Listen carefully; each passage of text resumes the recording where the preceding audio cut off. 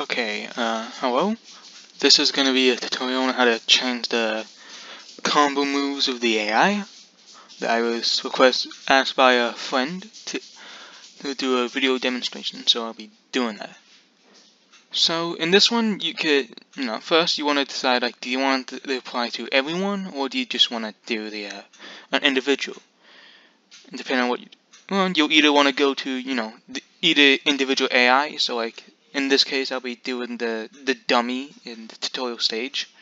But if you want to modify like it for everyone, you want to go to a character sprite, like for like HomeWorkPad, it's 1820. I'll make a list for anyone that wants to know. Alright, so no, not that one. Let me close that. So you go into the interframe, and you want to grab. Actually, you first want to grab a copy move, from a AI, so you know what to do. So in this video, I'm gonna add a up combo to the AI. So it's combo move equal 14, because that's the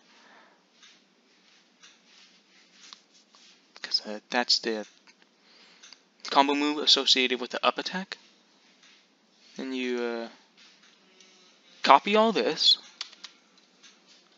go back to your individual AI, and then paste it in.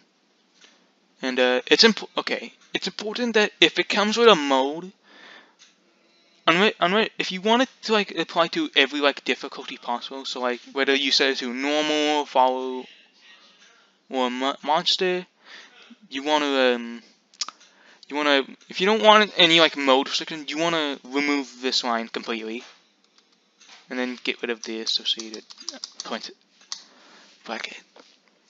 Okay, now after this, you can you could add a random combo. So let's say we want him to do the let's have him do the normal air attack. So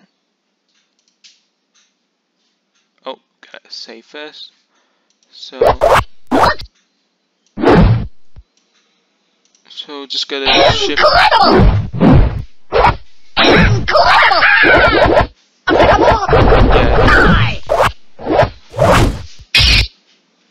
Oop. Oh wait, no, that's 480.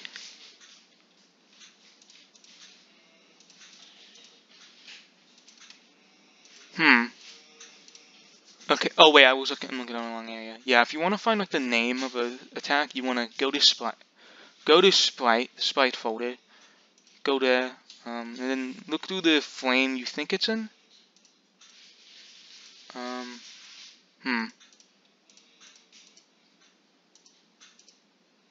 So in this case, the attack is attack 16.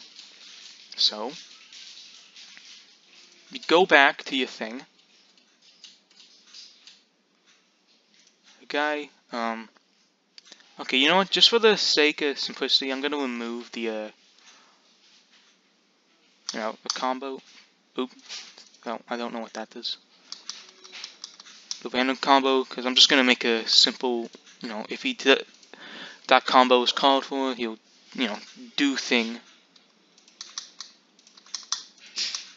Probably don't need to do what I'm doing. It'll probably automatically. So in this case, you put 16. And there, you change the combo. So let's save, and we'll test the Swift file. Okay, so gonna enter the tutorial, and I can. Oh, I probably should have coded him to do a. Oh, yep, and as you see, he did the up attack, my combo. Yep, as you see again. You could do some stuff, because ideally, he wouldn't have you so low to the ground. And so yeah, I hope this helps you or anyone else that wants to learn how to do this. And just do it again.